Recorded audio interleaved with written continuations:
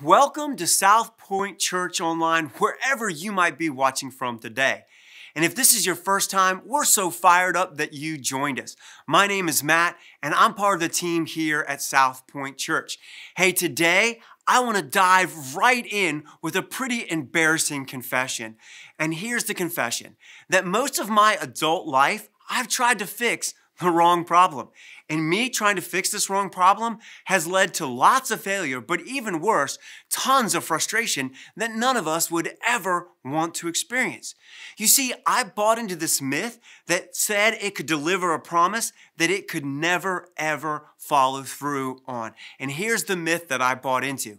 And it's this, that if I just worked hard enough, if I just did the right thing enough, and if I just worked hard enough and did the right thing consistently enough, that someday in my life, I would arrive at a place where I would no longer struggle or get stuck. That if I did those things, if I enough in my life, that I would arrive at a place that was easy street and I can coast. And there were some key areas of my life where I've been working on this for a really long time, and they might be true for you, and I'm actually going to put them up on the screen. It's this. I thought I'd arrive in my job. Again, if I worked hard enough, if I was consistent enough, if I did the right thing, that someday I'd arrive at this place where I would no longer struggle in my job, and I would no longer get stuck. And I thought that was true with my money, and I thought it would be true in our marriage, and I thought it'd be true with my parenting, and I thought it'd be true in my friendships. I thought that if I tried hard enough and worked hard enough and did the right things and consistent, that someday in each one of these areas, I would arrive at this place where getting stuck and struggling would be a thing of the past, only to discover that no one, myself included, on this side of eternity, ever arrives at a place fully where there isn't some struggle and some stuckness. And it leads me to ask you this question. Is there anyone here today that is bought into the myth that if I did just enough, that maybe someday in areas that really matter to me, that you would arrive and be able to skip the struggle and skip the stuckness? And it leads us to a truth that all of us at some point in our life are going to experience, because I know I've experienced, and I'm going to put it up on the screen. Having unfair expectations about getting stuck is often what keeps us stuck. You see, when I had the expectation based on my myth, if I just did enough, that I could arrive to easy street, when I would deal with struggle or I would deal with getting stuck, all of a sudden I was hurt and angry. And here's what I discovered. In being hurt and angry, that was never helpful, and it never really helped me get unstuck. Matter of fact, it often kept me stuck. So having the unfair expectation about getting stuck is often what kept me stuck.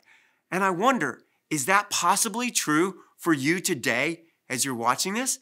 Now, I want to quickly hit the pause button for anyone who's new and joining us today and do a quick recap of where we've been if you've missed anything. We're in the last message of our series called Unstuck.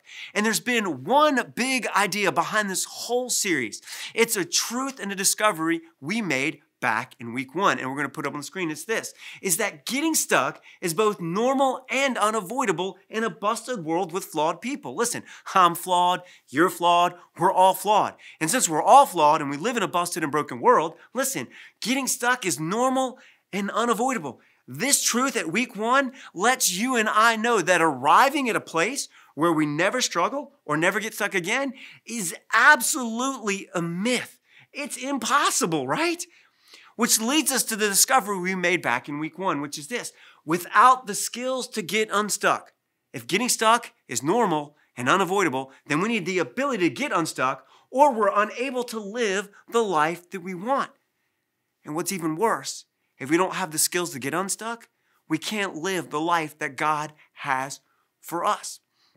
Now, if you've missed any of these weeks, you can go on our YouTube channel. I encourage you to subscribe. We drop content there all the time, right? And then you can watch on demand.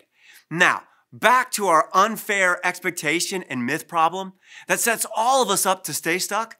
I found out, at least for me, that the biggest obstacle to getting unstuck is my response of hurt and anger at being stuck in the first place. When I get stuck, I feel like life is being unfair.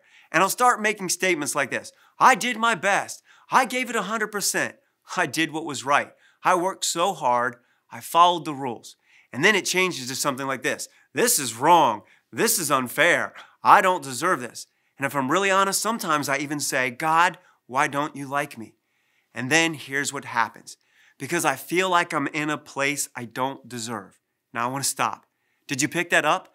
I had this false belief that because I did my part, I wouldn't and shouldn't get stuck. Does that sound familiar?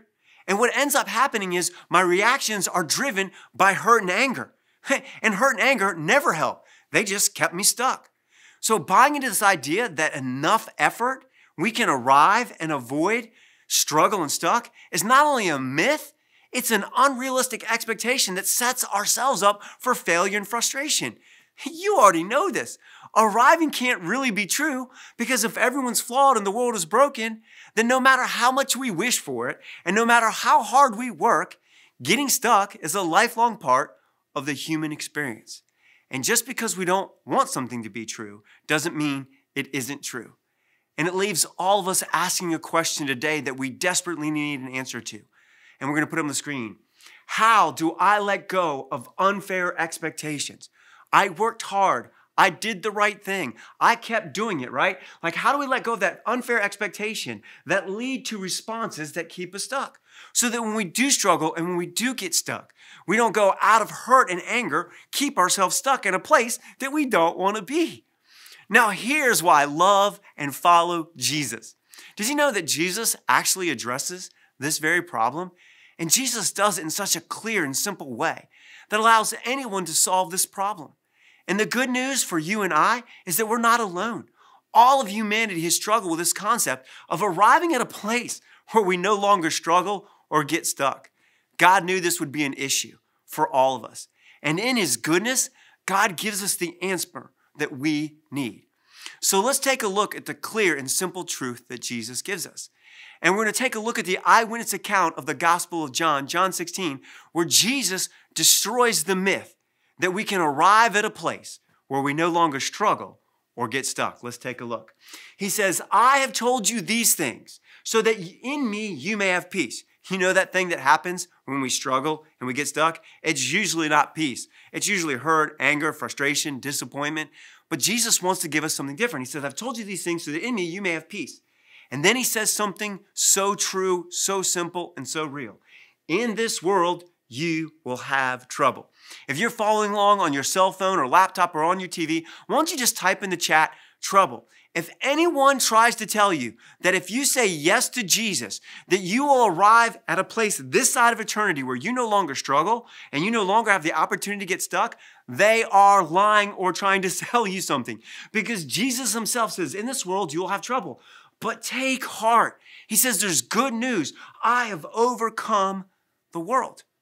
Well, if we'll never arrive at a place this side of eternity where we never stop struggling and never have the opportunity to maybe not get stuck, well, then what's the solution that is so easy and clear that anybody can do? Well, Jesus actually tells a group of religious people who ask Him this very question. We find it in the eyewitness account of the Gospel of Luke, and it's Luke 17, and it says this. When He was asked by the Pharisees when the kingdom of God would come. So I want to stop here and kind of break this down a little bit. So Jesus is doing amazing things. And the religious leaders of the day, they're not really impressed. They don't like Jesus because He loves all kinds of people. So they come up to Jesus and they ask Him this question. And they say, when is the kingdom of God going to come? And so I want to break that word down, kingdom of God, because I realize today that some of you showed up and maybe you don't have faith, or maybe you grew up in different faith. And maybe you even went to church your whole life, but you never actually heard or understood what that phrase, the kingdom of God, means. And when the Pharisees or the religious leaders use the kingdom of God, they're saying, for the world to work the way that God intended it, right? I mean, listen, whether you showed up with no faith or different faith or some faith, all of us will agree that life is busted and broken, that kids in one part of the world shouldn't starve while kids in the other part of the world are obese because they have so much, that men and women shouldn't be sold into slavery because of the color of their skin or their ethnicity, right? That men and women and children shouldn't be objectified for sexual pleasure, that marriages shouldn't break apart and ruin families, and that no parent should bury their kids. You know this and I know this, that the world doesn't work. And they're asking the question, when will the kingdom, when will the world work the way God intended it? And another way to say it is, when is God going to be present and be with us again? When are we going to have the peace of God that we're right with him and right with each other and right with ourselves? And then when are we going to have the purpose of God? And so when we have God's presence with us, when we have the peace of God with us, and we have God's purpose, then everything works. He says, when is that going to happen? And what I love about this question is Jesus doesn't give a complicated answer. He doesn't try to avoid it. It says he answered them. So let's keep going. The kingdom of God does not come with observation.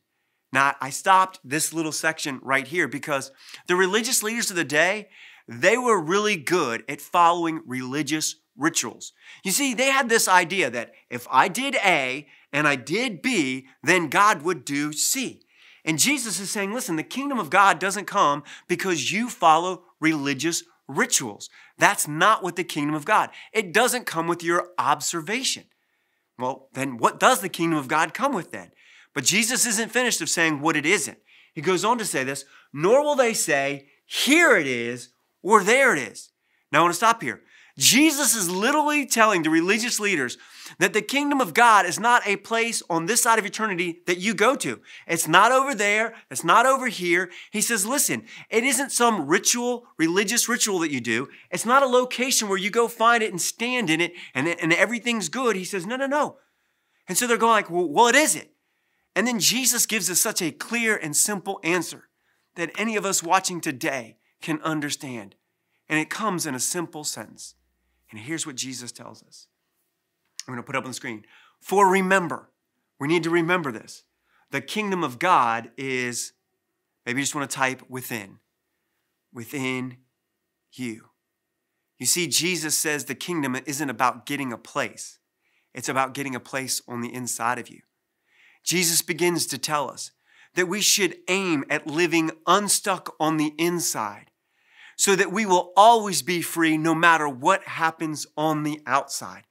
Jesus says, no, no, no. The kingdom of God is something that happens on the very inside of you, that God's presence can come and live on the inside of you, that God's peace can come and live on the inside of you, that God's purposes can come and live on the inside of you. And when the kingdom of God lives on the inside of you, you are free no matter what stuck and what struggle happens on the outside.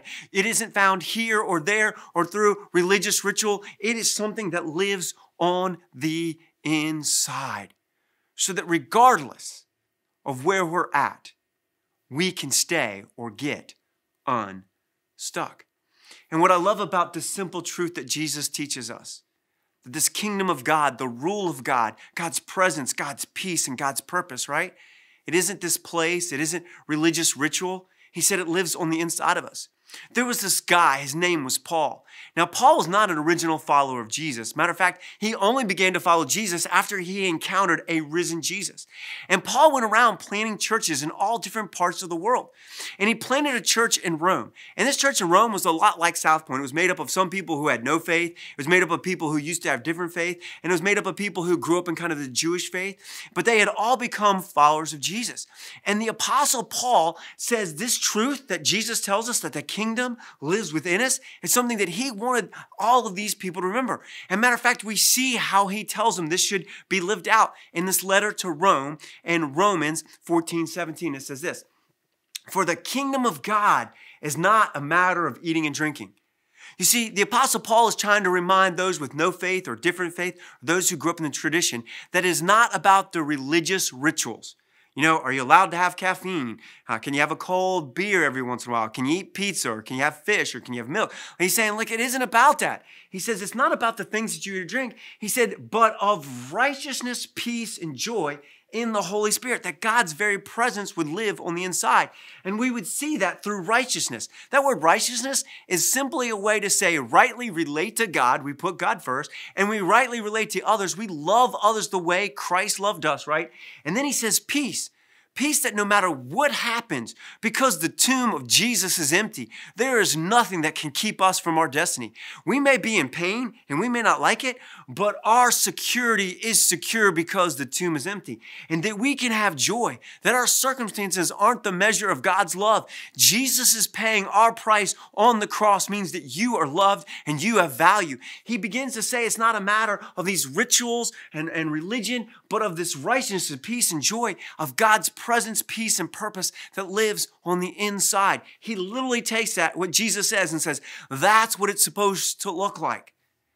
And so if I was to sum up what Jesus is trying to tell us, it would be like this. And we're going to put it up on the screen. In life, don't try to arrive at a place. You know what? I kind of grasp this. I've been following Jesus for a long time. But if I'm really honest, I've aimed to fix the wrong problem. I've tried to arrive at a place where I would no longer struggle and would no longer get stuck. But that isn't what Jesus told me. Jesus said, in life, don't try to arrive at a place. Let a place come and live on the inside of you. See, Jesus tells us that life, or the ability to get unstuck, doesn't come from our surroundings. It comes from what happens on the inside. You know, I don't know much about fishing. I've never been a good fisherman. My daughter at one time asked me to take her fishing and we couldn't catch any fish and she was very disappointed. I do know that most fish, when you take them out of water, will suffocate. That's because their gills are meant to be open to receive oxygen in water. And you know, here's the thing. If we don't get heaven on the inside of us, we would never be able to survive the heaven on the outside of us. And that's Jesus' goal, is to get the heaven on the inside of us, so that no matter where we go, we bring a little piece of heaven with us. And that we'll never be able to fully experience heaven on the outside until something on the inside changes. And so the question is, well, if I showed up today and I'm kind of exploring faith, or if I showed up today and I didn't even hear about Jesus and God, or maybe I've been going to church, but how do I actually invite the kingdom to live? How do I invite God's presence? How do I have God's peace? And how do I have God's purpose in my life? What does it look like for me to aim at the right thing? How do we do that? And you know what? I learned the hard way, but there are 3 things that allow God's kingdom to live on the inside of us. Now, each one of these could be a whole sermon, and so I don't have enough time today to give you a whole sermon on each. I could try, but I promise you, I won't. Maybe you want to type, amen, Pastor Matt. Thank you. We appreciate that, right? But I do briefly want to give us 3 things, and we need all 3 of these things to experience the kingdom on the inside. And I'm going to tell you something. There's going to be a little piece of this that you go, oh, I like that. That makes sense. And then there's going to be a little piece that you probably go, ooh, I don't know if I like that, but I understand why it's true. And here's the first thing that allows us to experience God's kingdom, God's presence, God's peace, and God's purpose on the inside. And I'm going to put up on the screen. It's this: daily surrender. Did you notice I included the word daily? Now I want to stop here for a second. I'm going to go a little old school and preach at you, right? Listen, have you ever had a good meal? Like, I'm talking about going to a burger joint or a seafood joint or a steak joint, or if you're vegan, going to a vegan place. I've been to all of those. Have you ever had a really good meal where you just go, man, that burger, that food, that dessert, it was awesome? Well, you didn't stop eating. You didn't go, you know what? I had the best meal ever. I'm going to stop eating from there. No, you eat another meal again. You eat daily, right? Have you ever had a good time, like gone on a date with your spouse and said, let's go do something, and did something fun and had a memorable moment? You go, well, that was great. You know, we've been married. We had one good time together. Let's never, ever have a good time together again. You go, no, we need to daily connect. Have you ever gone on a vacation with your family and had a really good time? You go, oh, well, let's never not go on vacations. No. You know, you do things on a regular basis. Daily surrender is necessary. Well, what does surrender mean? I choose the way of Jesus over my way. God holds first place in my life. Listen, you are loved. You are loved so much that God sent his one and only Son. He broke heaven's bank. And no one put Jesus on the cross. He willingly went there to die and pay for my sins and your sins and the world's sins. And then he conquered hell and death. And the Bible tells us that he stands at the door of our life and the door of our heart, and he knocks. But he will never force himself in. For us to have the kingdom to come live on the inside requires daily surrender, to choose the way of Jesus over my way. And so many times we want to end up in the right place, but we want to take the wrong way to get there because it's our way. True story, I don't know if you know this. I used to coach AAU basketball for 8th grade and then high school. And I love basketball. And the one thing you'll know about sports is if you're a coach, it's probably because you weren't good enough to play. You need to be able to coach, right? So I love basketball, but I just was never talented enough to be good enough. But I loved basketball and I coached basketball. And I'll never forget this game that I had with a bunch of 8th graders. They were getting ready to go to 9th grade. The high school team was going to have a freshman team. This was a summer league that I was coaching. And we had this game against another 8th grade team. And it wasn't really going well for our team. They weren't really listening to all the coaching and what we had done in practice. They were taking poor shots. Their defense was not really good. Like, it just wasn't a really good game. And so I was on the sidelines, right, on the court, kind of trying to coach them and yelling at them and asking them to do this. And I said, hey, they changed their defense, run, play A. We had talked about this in practice. But did they do that? No. They did you can type it in, what they wanted to. They did it their way. And it wasn't working. They weren't scoring. So finally, I got frustrated and I called timeout. I just called timeout. It was a ref timeout. I brought them over and I said, listen, hey, do you guys like losing? And everyone looked at me like, no. I go, do you like winning? And they went, yes. I go, do you want to win? And they went, yes. I go, okay, let me tell you something. I'm the coach. I have a play. I know how to beat this defense. So remember in practice, I used my little board and I showed them where to go. And I said, I promise that if you do what I said and you make a minimum of 5 passes and then hit the cutter, I bet you'll get a clean shot and it should go in. Do you want to win and do you want to be successful? They said yes. So the next time we got the ball, they went down the court. I said, remember, run the play. 5 passes. And you know what happened? They ran the play the way we practice this, and guess what? Maybe you want to type in the chat. You already know what happened. They scored. And they ran down the court, and they were like smiling, high-fiving each other like they did something fancy. And then the next time they came down, they ran the same play against the same defense, and they scored again. And we eventually ended up scoring enough to win the game. And I'll never forget, a parent came up to me after the game and said, thanks so much for coaching our kids and helping them see that they have a lot to learn, and if they do the right things, they can win. Man, what a great analogy for life. We're trying to win at life, but we want to do it our way. And yet Jesus, who created life as our coach and our leader and our savior, he is the creator who creates guidelines and rules and commands, not to keep us from happiness, but to keep us from harm. And at some point, daily surrender is a part of what it means to follow Jesus. At some point, for the kingdom to live on the inside, we must choose the way of Jesus over our way. Which leads to the second observation of how we get God's presence and God's peace and God's purpose, his kingdom on the inside of us. And it's this: daily connection. I make space to connect with God. Relationships need time together and communication. Listen, healthy relationships make getting together and talking and spending time a priority. That's what healthy relationships do. Because relationships, you know this, good, vibrant, living, healthy relationships require time together and communication, right? And so listen, we need to make space to connect to God because we need our daily connection. We need his presence in our life to heal us, to guide us, to support us, to point us in the right direction. We need him for so many things. We need that daily connection.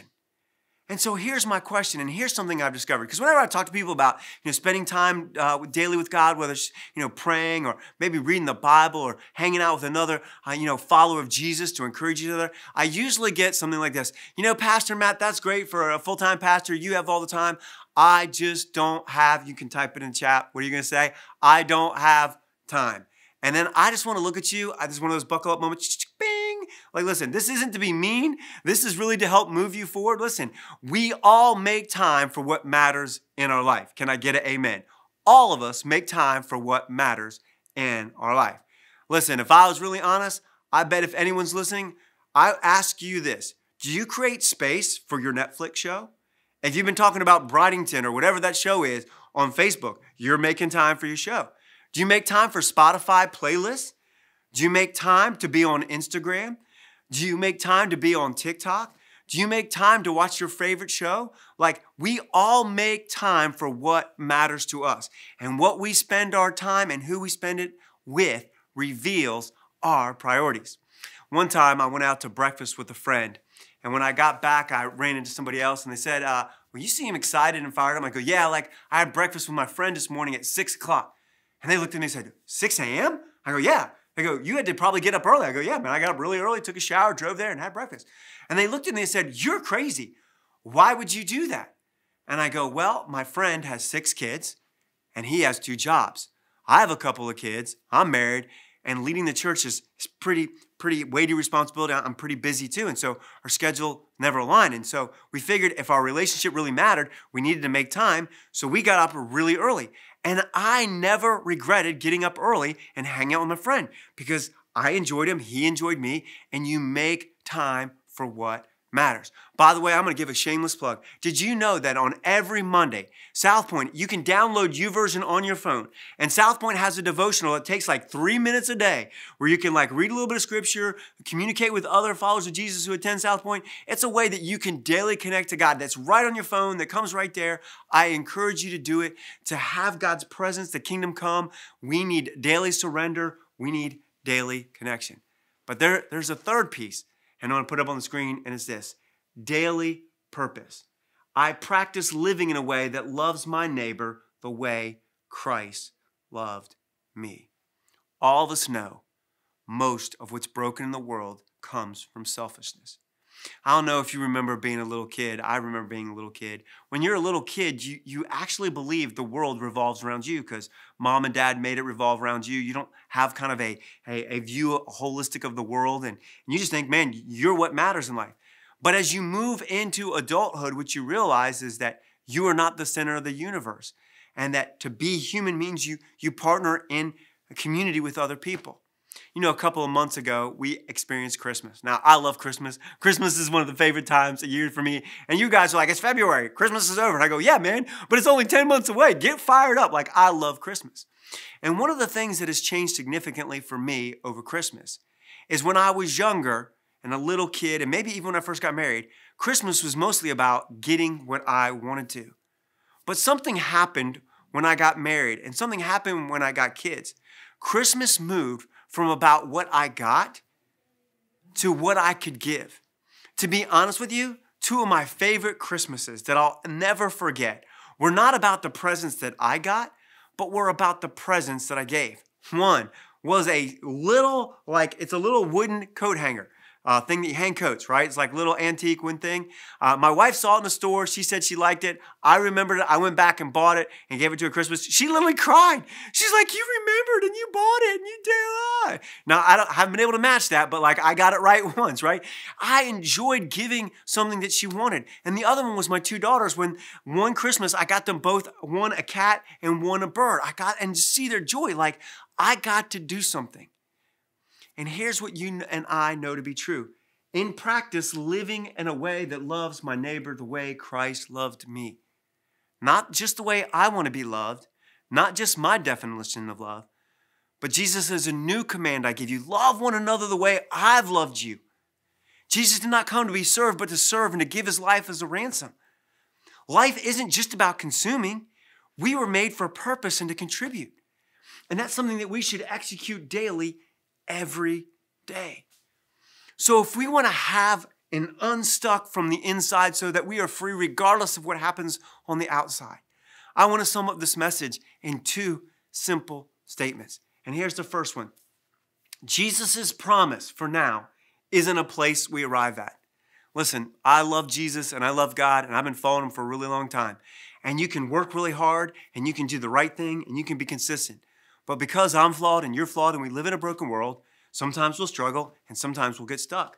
Jesus' promise for now is not a place we arrive at, but a place that can live on the inside of us. You see, what I've discovered recently is that there is something God's presence and his peace, his purpose can live on the inside of me. And I can live free and unstuck on the inside. So that no matter when I struggle, no matter when I get stuck, I get to bring a little piece of heaven with me everywhere I go. Could you imagine if every follower of Jesus who named the name of Jesus had God's kingdom living in their heart, and everywhere they brought up there, down here? Imagine how different the world would be. People would be passionate about meeting this person named Jesus because we'd be turning the world upside down. Matter of fact, I would say it this way, and we're going to put it up here. It's, when heaven lives on the inside of us, we are truly free regardless of what happens on the outside of us. And isn't that the goal? To have heaven come live on the inside of us? Because unless it's on the inside, the outside really won't matter. To have heaven come live on the inside of us, and we'll be truly free regardless of what happens on the outside. And that is how we stay unstuck, no matter the struggle or the situations that could get us stuck. It's because there is something on the inside of us that has the power to conquer what is on the outside. I want to close with a true example that just happened to me this past couple weeks ago. My wife wanted to drive my car to go grocery shop, and it was cold and it was rainy, and I said sure. So her and my daughter, they usually go together, and they love it. It's a great mom and daughter time. And so I got a call like an hour and a half into the experience, and I was like, hey babe, what's up? And she said, hey, I came out from one of the stores and there's a flat tire. And I go, okay. She goes, yeah, like somebody followed me and told me that like my tire was low. And I said, well, did you go take it to get it filled up? No, I just went to the store. And I said, oh, okay. And so then I said, well, I tell you what, the store that you're at usually has a small automotive section. Once you go in there and get a can of Fix-A-Flat and like one of those little tire pressure things that you can kind of plug into the cigarette thing or the little UV thing and then like pump up the air in your tire. And she goes, oh, I'm sure the store doesn't sell that. I go, please, I've seen it in there, just go. And so she called me back a little bit later. Yeah, they had one. And so we're pumping it up. And I go, great, babe, problem solved. Like we got that problem solved. So she went to the other store, tire still flat. Long story short, is that she got stuck on the side of the road. I had to go pick her up, transfer groceries. We had to get the car on a kind of a rollback truck and get it to the shop and get 2 new tires. She got stuck. She didn't want to get stuck. We tried our best not to get stuck, but she got stuck. You know what I did that very day? That very day, I went onto the internet and I bought 3 cans of Fix-A-Flat for a tire and 3 of those pumps that you can stick in your car. And here's why I put them in the car. The Fix-A-Flat and the air pressure thing that could pump up the tire wouldn't keep them from getting stuck, but it would allow them to get unstuck long enough to get to a place where they would be safe and can get fixed. And see, that is like what Jesus promises us when the kingdom comes and live inside. Not that we'll never struggle and not that we'll never get stuck, but that we'll have what's on the inside to live an unstuck life. Because without the skills to get unstuck, none of us, myself included, will live the life that we want or the life that God has for us. Our hope and our prayer here at SouthPoint is that all of us would allow God's presence and God's peace and God's purpose to not just know about it, but for it to live on the inside. And so I have 3 challenges, and they're simple. You can pick one of them or you can pick none of them. But here's my challenge. I want to ask some of you here today, you really don't practice daily surrender. You're just kind of living life and doing it your way. And I bet as I talked about daily surrender, there was probably an area of your life that you came to your mind, you go, like, I know God wants me to do different. I want to ask this week, would you take a step of surrender and do it Jesus' way? Maybe for others of you, when it comes to daily connection, you would join this week's YouVersion weekly devotion where you can connect with other people. It's so easy. You'll see it on our Facebook page. You can go into YouVersion. It's free. You can download on your phone, on your laptop. It's so easy. Why wouldn't you do that? That is a challenge. For some of you that maybe you're a little bit along further on your journey with Jesus, maybe you would do something kind and gracious to someone that cannot pay you back. To realize that life really isn't about what you get, but about bringing up there, down here. Because this is our hope and our prayer for all of us. Hey, let me pray. Heavenly Father, you rock. Thank you that Jesus tells us this truth that is so simple and easy. That arriving isn't the point. It's to have the kingdom of God arrive on the inside of us so that we are truly free regardless of what happens on the outside. Because someday we will truly be set free. God, you will come back and you'll make all things right. But until then, God, the solution is for the kingdom, for up there to come down there and live on the inside. This is our prayer in Jesus' name. And never forget, you matter deeply to God.